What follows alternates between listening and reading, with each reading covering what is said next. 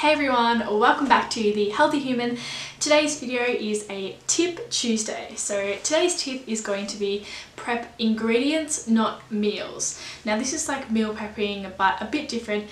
So when you're meal prepping, you usually make up a big meal and then divide it into however many containers for the week, sometimes 4 meals, 7 meals, whatever. Now some people enjoy eating the same thing days in a row. Sometimes I like doing that as well, but at the moment I prefer to prep ingredients, not meals, as sometimes eating the same meal every day can get very boring, and you know, I don't feel the same every day. Sometimes I'm hungrier, sometimes I'm less hungry.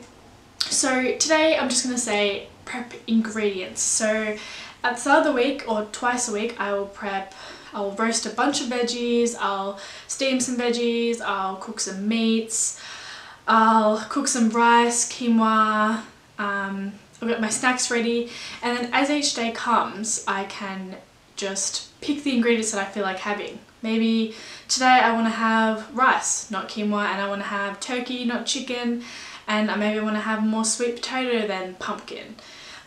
So yeah, it just depends on how you feel at that day, but you have a lot more options because each ingredient is in their separate container in the fridge, and when it's time to eat you can just go, yep, I feel like that, I feel like that, I feel like that. You can put as many as you want. Maybe you want more veggies, less veggies, more carbs, more protein.